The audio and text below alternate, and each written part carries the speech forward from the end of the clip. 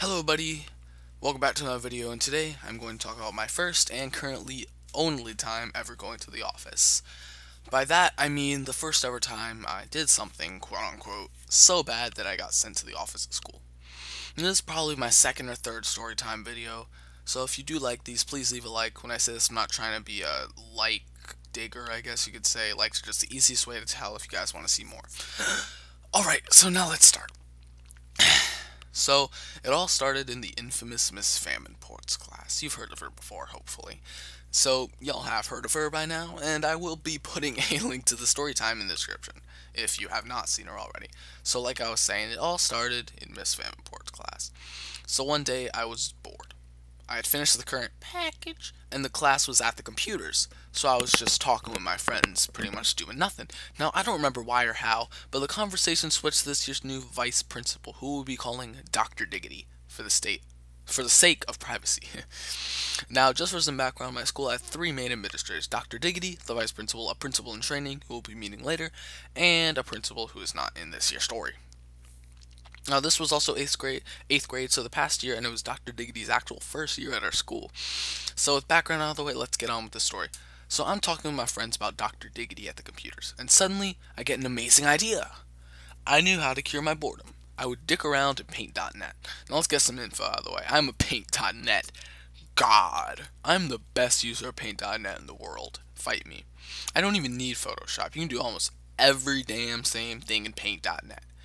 So I know a lot about Paint.net at this point, and I can do a lot in it. So I started dicking around with, suddenly I put two and two together. I think of Dr. Diggity and dicking around in Paint.net.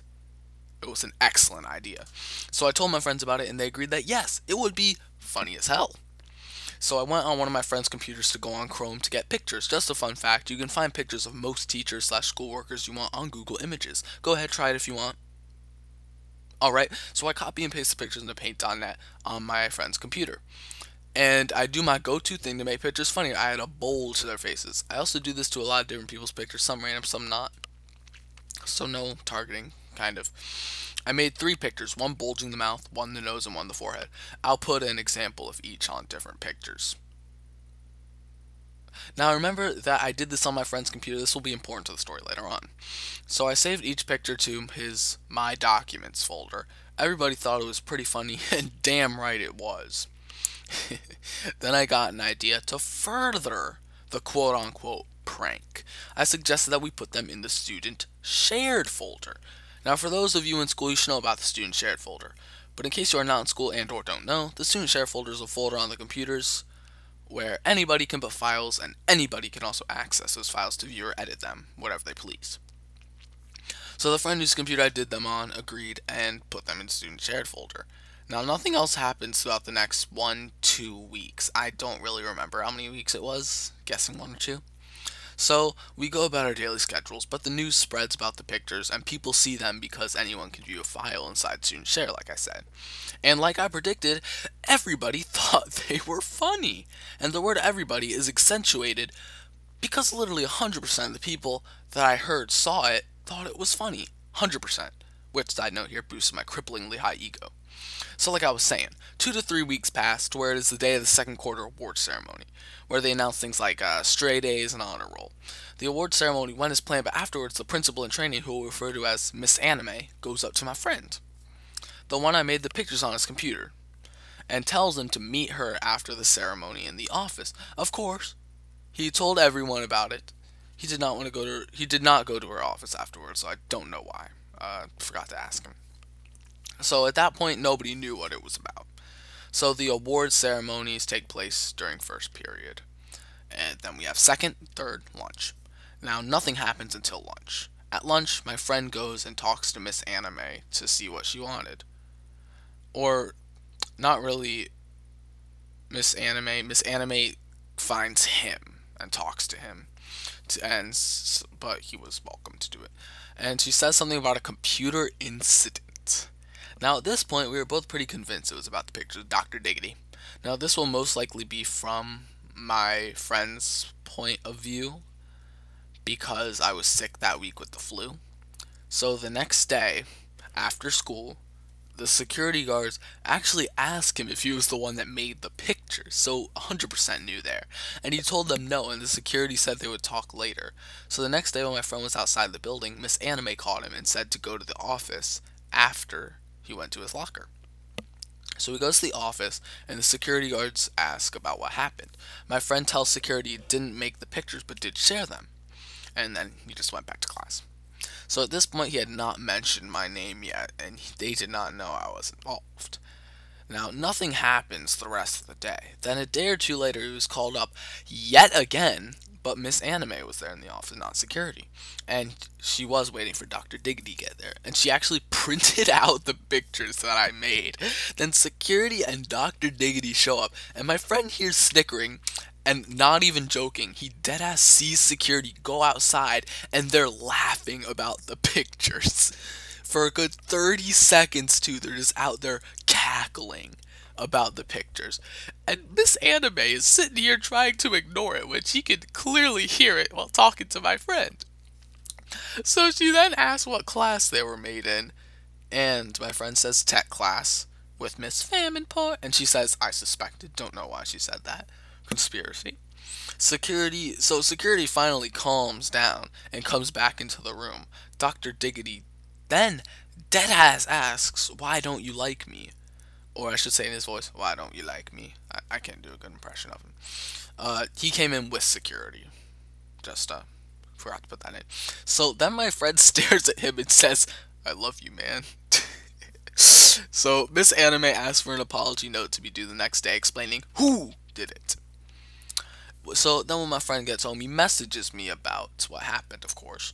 Remember, I was sick with the flu that entire week, and this was on Thursday. So on Friday, my friend turns in the note saying that I'd done the deed. So Dr. Diggity reads the note, which clearly explains that my friend only shared the pictures, which he did, but did not create them.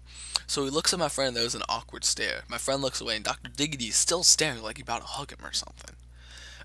So then Miss Anime actually asked who did it. She had not seen the note. My friend said it was me. She asked if we were friends, and he said yeah, because we are friends. Then she delved into some weird counseling questions, like if this would affect our friendship and stuff. Side note, we're still friends, so it didn't really affect anything. It was 3 funny-ass pictures. So then, after the 3-day weekend, I returned to school on Tuesday. At this point, everybody knows that I was about to get called up. We were all waiting very anxiously through all our classes until 3rd period Spanish. The phone rang mid-lesson, and our Spanish teacher goes to get the phone. At this point, I knew damn well it was for me. My time had come. So then she tells me to go to the office, the Spanish teacher. So all my friends already know it's about to go down. They warrior salute me as I leave. That's exaggerating. So I take the slow walk down the halls to the office. I knew damn well my whole life was leading up to this moment.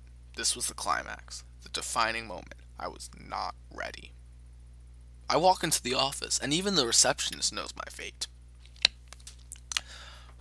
She tells me to go to Miss Anime's office, and I ask, where is it? This is my first time. I'm a good noodle, so I had to ask where. She directs me, and I begin the final stretch of my walk. Sorry, my throat itches.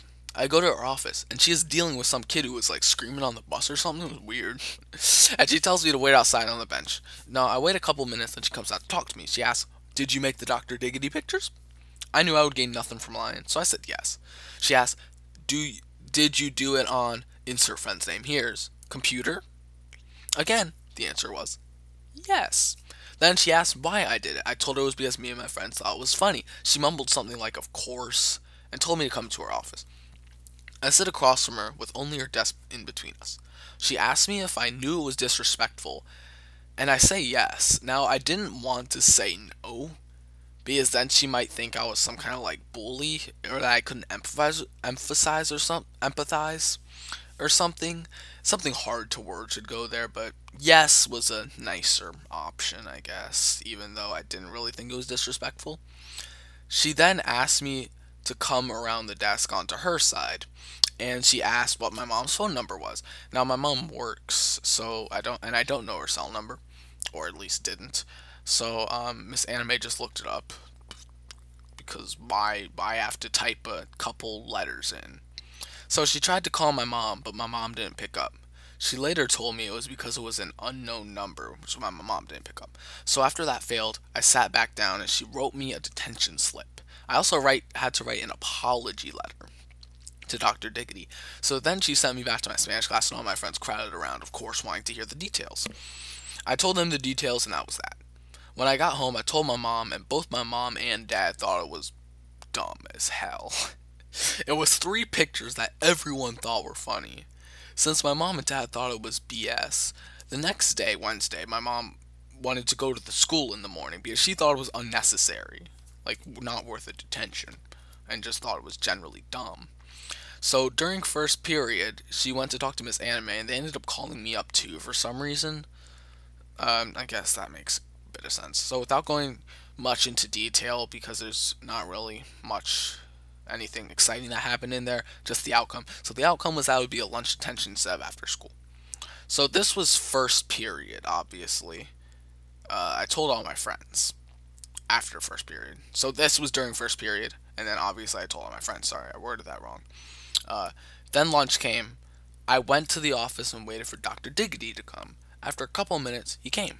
He told me to come inside, and he said stuff about liking jokes as much as the next guy, and that he was perfectly fine with the pictures. I don't know if he said perfectly fine, but from what I was getting, he was implying that he thought it was perfectly fine. He just said that I should have told him, I guess. That's kind of confusing for me, but that's what I got from it. So then he told me to read my apology letter, which I did. Then said I could go back to class, which was actually pretty cool of him. So I went to lunch with all my friends that day, not even a lunch detention. It pretty much seemed like nobody really cared except for Miss Anime, that she was just making a big deal out of it. Now, Miss Anime did say something about bringing us back in because our stories didn't match or some bullcrap, but that never happened. She never brought us back in. That was the end of it. So that's a complete story of how Miss Anime wasted a lot of me and my friends' class time over 3 pictures that everyone else thought were funny. So anyways, guys, hope you enjoyed the video. If you like Storytime videos, then leave a like so that I know you guys like them. The last Storytime on my 8th grade tech teacher got 11 likes, which is a lot for my videos. Thank you guys for that. So I knew I had to make another. Link to the first Storytime in that description as well. Also, guys, please subscribe to be notified when my new videos come out, and I'll see you all later. Goodbye.